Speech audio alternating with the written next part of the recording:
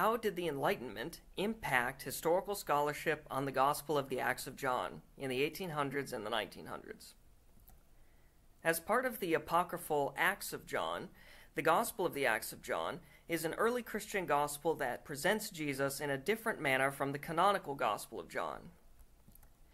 In it, John speaks about his experience of Jesus' body in the first person, as in the following example.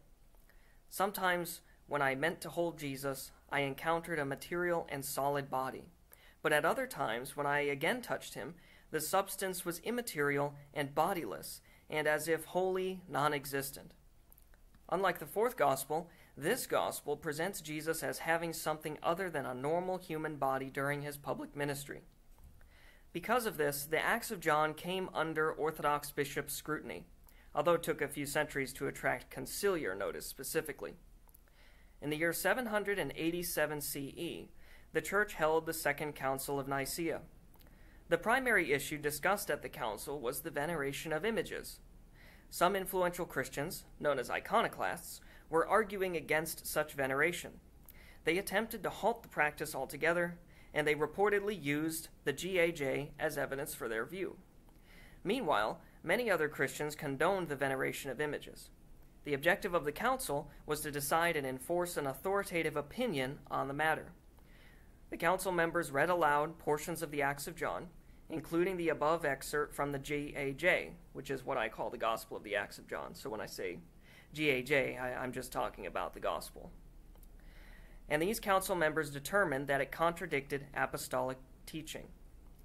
And because it contradicted apostolic teaching, the iconoclasts who used it as authoritative evidence were basing their views on a heretical document. And if they were basing their views on a heretical document, then their iconoclastic doctrine was heresy. In the view of the council, then, the Apostle John never would have taught such a thing. As one of the bishops exclaimed, "Perish the thought that St. John the Divine uttered anything contrary to his gospel." The council members' verdict followed shortly thereafter. No one is to have copies made, and we decree not only this, but also that it deserves to be consigned to the flames. Some modern readers might find the council's reasoning strange. If someone were to argue against the iconoclasts today, it would not be necessary to show how their quotations of the GAJ do not address the issue of image veneration at all, making the text irrelevant to their argument. Instead, the council discredited the text by undercutting its purported connection to the Apostle John. This brings up an interesting question. What happened to change the way that people judge the authenticity of texts between the time of the Second Council of Nicaea and the modern period? The short answer is that the Enlightenment, a major intellectual movement between the medieval and modern periods, shifted the way in which Western people interpreted texts, and especially religious texts. There has not yet been a sustained effort to frame the study of the GAJ within the wider conversation of how the Enlightenment shifted the interpretation of texts.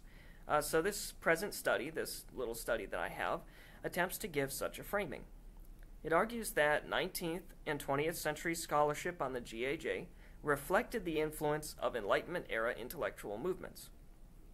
To demonstrate this, the paper will have two parts. First, a survey of Enlightenment-era perspectives on religion and the Bible will frame the context in which the study of the GAJ arose.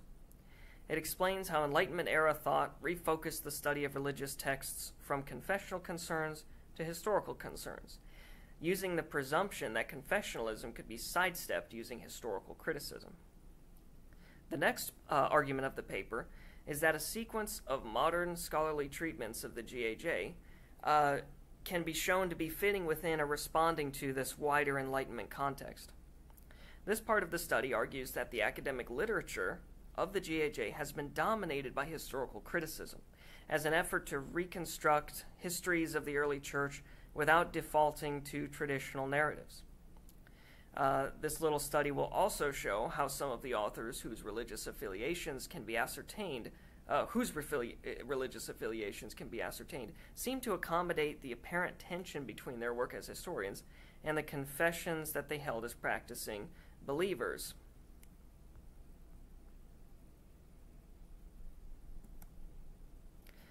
The first section of this essay claims uncontroversially that modern GAJ scholarship before the year 2000 is an offspring of the approach to history promoted by Enlightenment-era thought.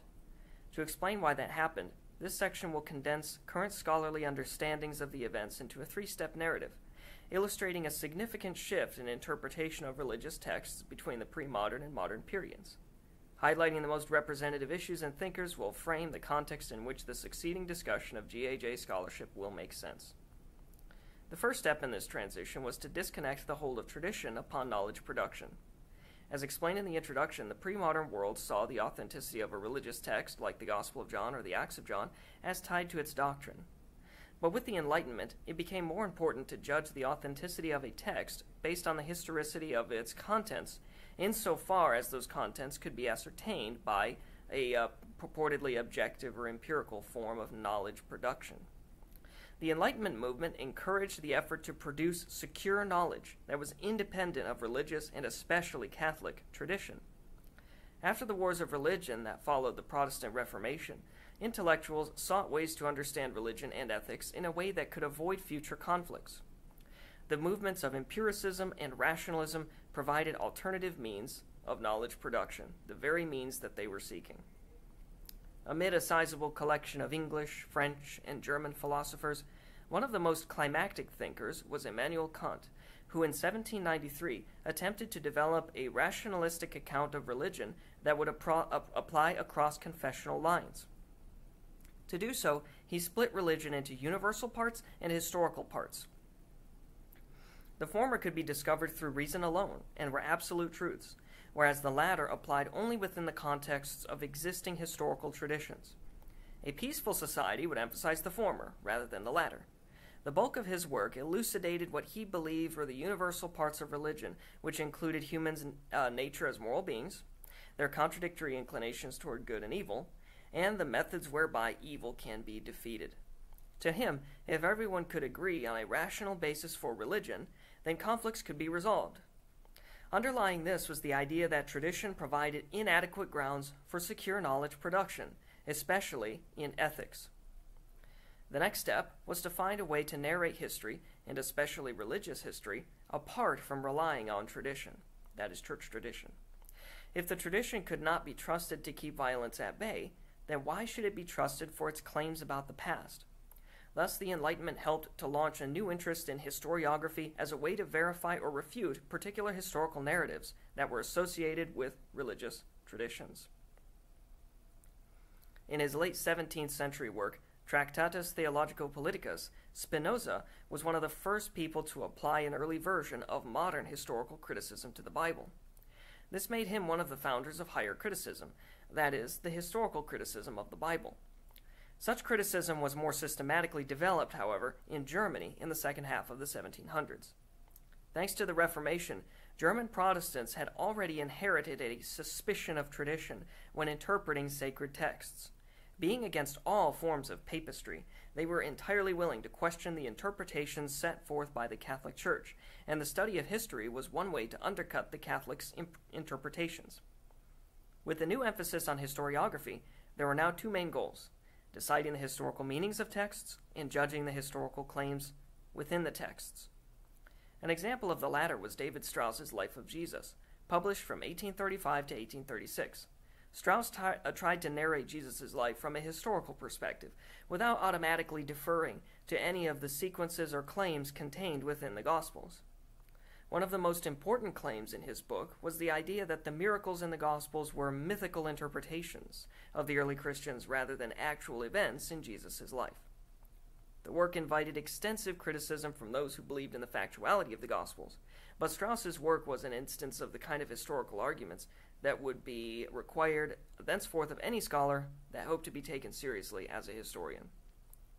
Third, the new interests and goals of biblical studies sparked inquiries into the wider world of early Christian literature, including the GAJ, throughout the 19th and 20th centuries. If the tradition and the canon were no longer the authoritative sources to acquire historical truth about Jesus and the early Christians, then historians needed to procure as many reliable sources as possible to discover what happened. This source-based history was already being developed by Germans like Leopold von Ranke in the middle of the 1800s. He pioneered the critical use of varied documents for writing history. He He is also credited with developing the seminar method of teaching history, which encouraged students to procure sources for themselves, produce studies, and discuss their findings collaboratively. Despite not always being connected with Ranke, the seminar method and source-based study eventually came to influence American seminary education in the last decades of the 19th century, although it occurred slowly and suffered from a lack of sophistication compared with the elite European institutions.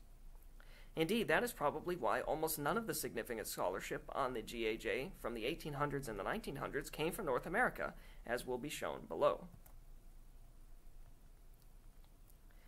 Thanks to the Enlightenment, the Christian scriptures were open to analysis apart from the tradition. And now that there was no predetermined difference in historical value between the canonical and non-canonical literature, the apocryphal sources enjoyed greater attention and even gained a new status as a counter-canon. Because the study of the GAJ was part of that wider body of scholarship, it was also influenced by it. Early experts considered this text particularly important because of its clear connections to the canonical Gospel of John. All of these inquiries reflected a common principle behind the earlier Enlightenment movement.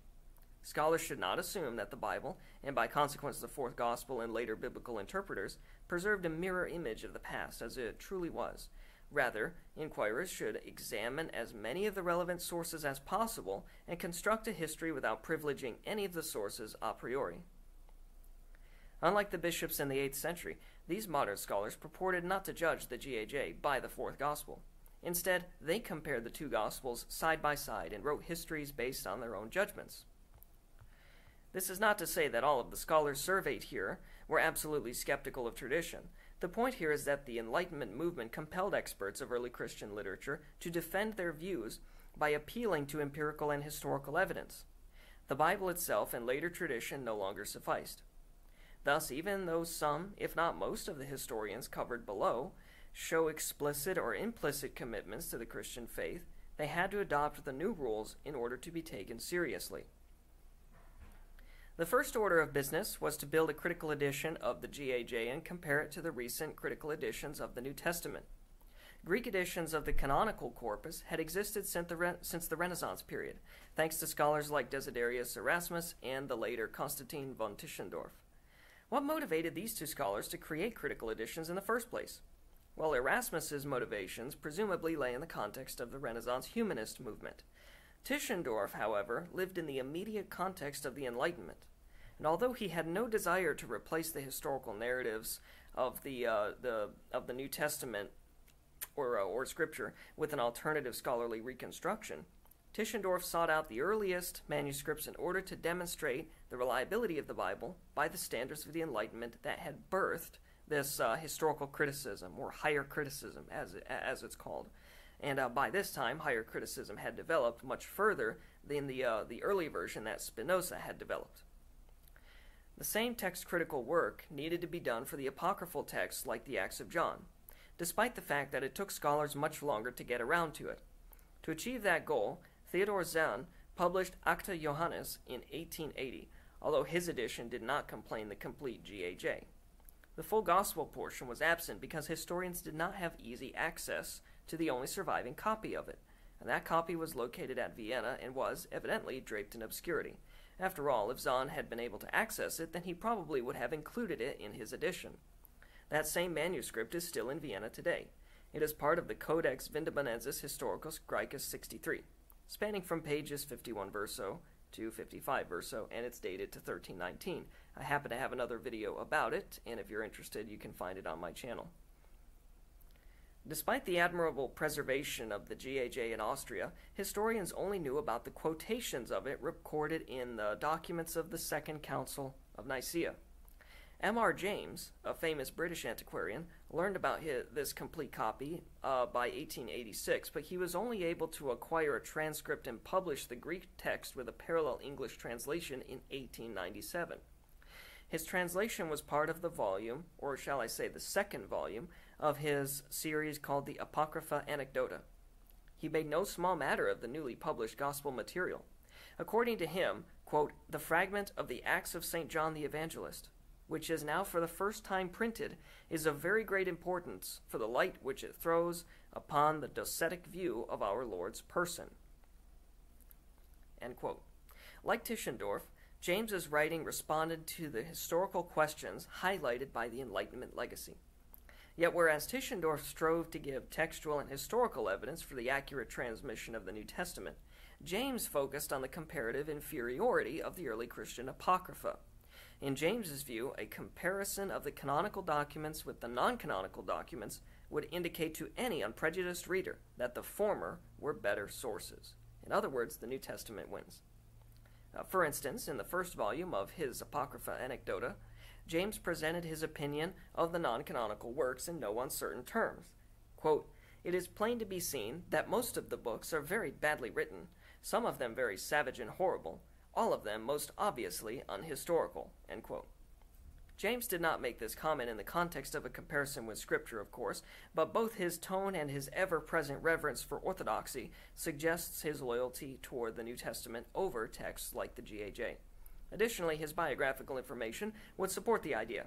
He grew up in a pious Anglican household, and as an adult, he opposed the appointment of an agnostic, Thomas Henry Huxley, to a post at a school that he was already affiliated with. Following James's dissemination of the GAJ, there arrived a more robust edition of the entire Acts of John in R.A. Lipsius and Max Bonnet's Acta Apostolorum Apocrypha. This was a publication project that spanned from 1891 to 1903, and more importantly, it included the GAJ.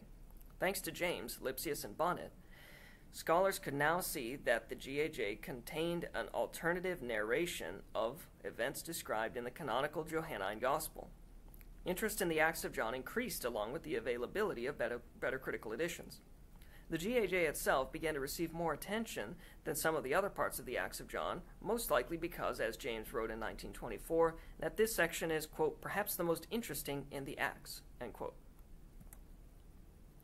After making progress on the textual criticism of the GAJ, critics compared it to John's Gospel, with which there were many points of contact. Peter Corson's 1897 study was one of the first to do this. His work was a study of the history of monarchianism in the prologues to the four canonical Gospels. Unlike James, who sweepingly viewed the entire early Christian Apocrypha as spurious, Corson considered the possibility that the apocryphal books actually influenced some of the New Testament writings. If this were true, then some of the Apocrypha would have included earlier tradition than the canonical books. Corson thought that such was the case with John's Gospel and the GAJ. To him, the idea that the GAJ depended on the fourth Gospel is indefensible, because previous commentators like Zahn and Lipsius failed to demonstrate any conclusive evidence of dependence. In his view, the theory that the canonical Gospel used the GAJ explained the evidence better. Similarly, in 1900, A. Hilgenfeld produced his own study of the text. Like Corson, he believed that the GAJ served as a source for John's Gospel. However, their proposals did not take hold. Later scholars instead chose to see the GAJ as reliant on the canonical Gospel. In this way, the scholarship in the first half of the 20th century reflected an interest in the kinds of historical questions emphasized during the Enlightenment. The second half of the century continued the trend, except perhaps for the fact that studies with connections to Christian apologetics, like those of Tischendorf and James, began to leave the mainstream of the field. The publication of a book called Neutestamentliche Apokryphen II in 1964 marked a large step in condensing the most recent progress on the New Testament Apocrypha up to that time. That work contained Knut Schafferdiek's influential introduction to the Acts of John, and it included the GAJ portion. Rather than resolving the intertextual issues between the GAJ and John's Gospel, Schafferdiek focused more on the proper location of the GAJ within the wider narrative of the Acts of John. When the GAJ was rediscovered, critics like Lipsius and Bonnet placed it after the episode of Drusiana and Callimachus, giving it the section numbers 87 through 105, which is out of the total number of 115 sections for the complete Acts of John. Schafferdiek, however, disputed this placement. In his view, the GAJ belonged between sections 36 and 37, and subsequent historians have followed his arguments with only a couple of exceptions. He also attempted to place the GAJ among the known forms of early Christianity, asserting that it was clearly a Gnostic gospel with some affinities with an early form of Valentinianism. Almost 20 years later, Another major contribution to the literature on the GAJ appeared in Eric Junod and John Daniel Keasley's 1983 book Acta Johannes, which served both as a thoroughly updated critical edition and as a new commentary on the entire text. Like Schefferdeek, they did not focus on the relationship between the GAJ and the Fourth Gospel. Their source critical focus was on the multi-layered nature of the GAJ. To them, the text was a composite document. Sections 94 through 102 were interpolations, leaving sections 87 through 103 as the core of the earlier GAJ. This also affected their interpretation of the GAJ and the Acts of John as a whole. The only clearly Gnostic portion in their view was that later redaction. Thus, the Acts of John was not Gnostic at an earlier time, but the interpolation added a layer of Gnosticism to it at a later time. In 1992, Richard Purvo shifted some of the discussion of the GAJ back to its relationship with John's Gospel in his article, Johannine Trajectories in the Acts of John. After giving a short summary of previous positions on different questions, including those listed above, Purvo surveyed the text, looking for any interaction with the content or themes of the Gospel of John. In his view, the Acts of John, and especially the GAJ, demonstrate the existence of alternative interpretations of John's Gospel. He goes on to state the implications of this idea for the study of Johannine Christianity. Quote, "More importantly, the Acts of John exhibit the ongoing work of at least two Johannine schools or circles that concentrated upon a basic core of Johannine expressions and resolutely applied them to the tradition as a whole. Investigation of the community of the beloved disciple might well take into account the communities visible in such texts of later Johannism as these Acts." For the focus of this study, Purvo also makes an important remark that is worth highlighting. Quote, "The object of this study is to pursue ways in which the document seems to reflect the Johannine textual trajectory, to explore the Acts of John as an interpretation of the Fourth Gospel, as one reading of its text in comparison with the better-known Orthodox readings, and without intentional prejudice toward either." End quote. Here, Purvo has clearly inherited the Enlightenment ideal of impartiality, an ideal of secure knowledge, independent of religious tradition. Despite that ideal, Purvo's article reflected intellectual movements that were becoming more common in the year 1992, but not, for instance, in the year 1892, which was a time closer to the immediate aftermath of the Enlightenment. This reflection was his admission that he had no intentional prejudice toward orthodox or alternative interpretations. In other words, he strove for impartiality while realizing that some partiality on his part was possible, if not inevitable. That admission may be related to the postmodern critiques in academia in the second half of the 1900s, which stressed the impossibility of unbiased narratives about the world, including narratives about the past. Purvo tended to separate religious and theological questions despite understanding that one could influence the other in a scholar's mind. His own life reflected this separation but coexistence. While working as a professor at Seabury Western Theological Seminary, he was also an Episcopal priest. Additionally, he was a fellow at the Westar Institute, which is the housing place of the famous Jesus Seminar founded by Robert Funk. The Westar Institute is well known as a bastion of strict historical criticism. Its website includes a strong statement about its quest for meaning not cloaked in dogma, for truth not based on authority, and for religious scholarship free from biblical literalism and the academy. The tone of the statement makes no effort to hide the obvious influence of the Enlightenment ideal, which stressed the hard separation between dogmatic tradition and historical inquiry. It seems to echo Kant's 1784 exclamation, quote, "Have courage to make use of your own understanding," end quote. Just as Kant called for understanding that is not fed from the outside, so does the Westar Institute strive to be independent of religious tradition.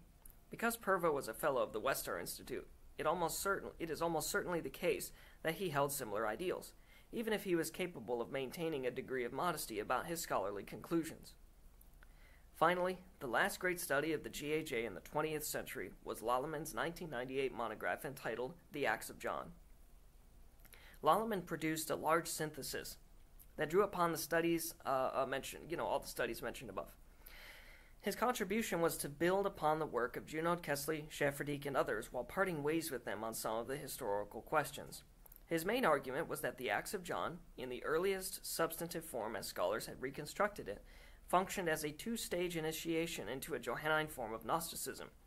The text functioned to invite people into the Christian fold and then give them an initiation into the deeper mysteries of Christ. Regarding the GAJ itself, Lallemand seems mostly to follow Purville's line of thought and gives some attention to the intertextual relations between the GAJ and the Gospel of John. However, he did not take a firm position on whether the GAJ had direct literary dependence on John's Gospel, but he also did not take Corson and Hilgenfeld's view that John depended on the GAJ. More to the issue at hand, how would a study even as late as 1998 betray a connection to the Enlightenment era? While the exclusively historical focus of Lallemand's work suggests this, there is also some information to be gained from a knowledge of Lallemand's background. The back cover of his book indicates that he studied theology before attending graduate school to write the dissertation that became the aforementioned book. And it indicates that he is an ordained Baptist minister. Academia.edu also lists him as a faculty member at Spurgeon's College in London. Such details about him, and particularly those in his monograph, are included as if they are incidental to his work as a historian. Such a perspective did not exist before the Enlightenment movement, where of course it certainly mattered what your confessional stance was. That is not to say that Lallement was, and is, entirely uninvolved in the connections between history and theology. On the contrary, he has regularly addressed such issues in his publications, and these publications are not strictly historical. For example, he has contributed multiple articles to the faith-based website Christian Today, with titles like, "Is the Septuagint Inspired?" and "Research Only Confirms the Reliability of the Bible." But the careful distinction between history and theology in his writing is a testament to his place in post-Enlightenment scholarship. Even though his theological positions somewhat align with those of the 19th century scholar Tischendorf and the 20th century antiquarian James, Lallemand went further than they did to distinguish between the disciplines of history and theology. What appears to be the arbitrary secularization of early Christian historiography seems to indicate the intellectual stakes at hand. The field has been controlled by those who are the most secular or left-wing in their scholarship. Indeed, it is almost a maxim that scholars will read everyone to the left of themselves, but never those to the right of themselves. Are Christians like Purville and Lallemand trying to make sure that they will also be read? Is the imperative to maintain credibility a major factor in how scholars present their work? This little study does not attempt to offer any prescriptions for the current state of the field, but it is important to be aware of the conditions under which biblical historians are constrained. Some may point out that the secularization of biblical studies, based on Enlightenment principles, rather than sidestepping confessionalism, simply enforces a new confession to be adopted by all scholars, regardless of their theological persuasions. And if the reality is that a new confession has replaced the old, then the goal of the Enlightenment probably has not been achieved. The present paper has attempted to show that the scholarship of the GAJ in the 19th and 20th centuries reflected the focus on history established during the Enlightenment period. The essay began by giving a brief survey of the most relevant Enlightenment-era themes and thinkers that impacted, either directly or indirectly, the later study of religion and religious history. These included such philosophers and historians as Kant, Strauss, and Ranke, who set up the philosophical and historical foundations that would later inform scholarship on the Acts of John. Then the project compiled a literature review of the most important studies of the Acts of John and the GAJ from the 1800s and the 1900s, with attention to how the interests of the scholars reflected the historical concerns of the Enlightenment and what some viewed as its theological implications. Scholars like Tischendorf, James, and Lallemand more explicitly related their historical work to theology, whereas other scholars more subtly inherited the historical interests spurred on by the Age of Reason without attempting to use those interests or to attack or defend Christian faith.